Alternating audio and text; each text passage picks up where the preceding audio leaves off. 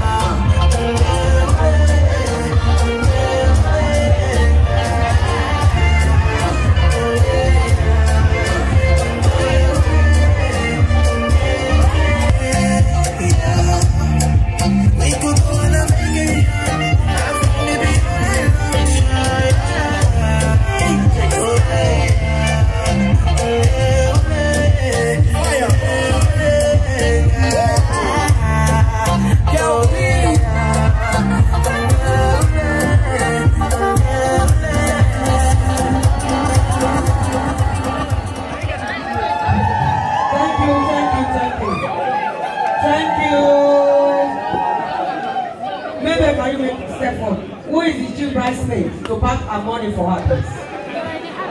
Then you are going to take a step before your dad.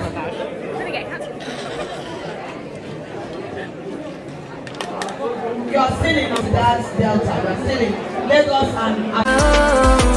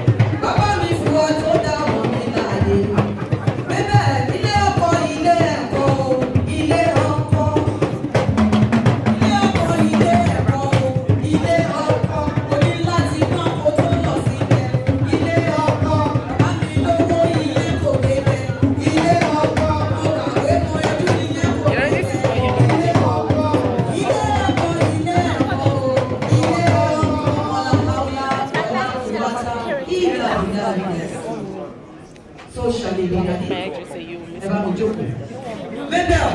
take a step to your mother.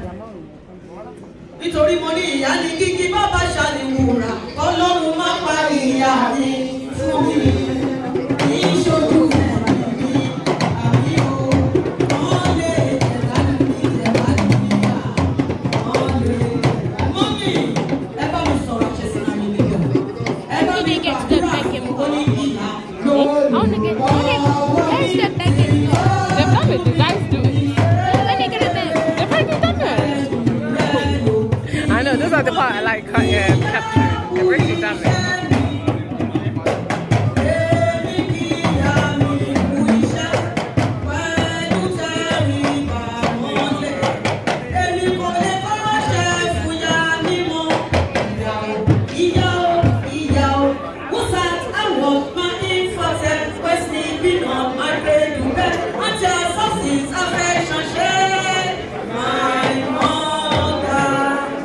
Only Swiss mother.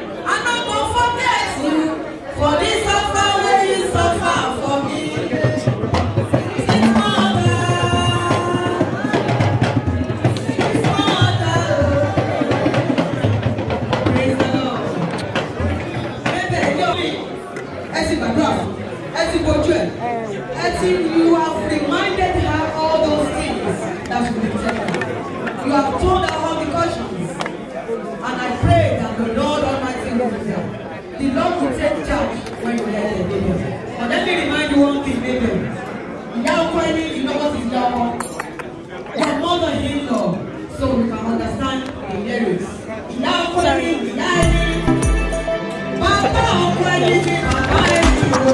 Can I be your star tonight? You fill my soul with light the day we met. I don't wanna leave your side, no.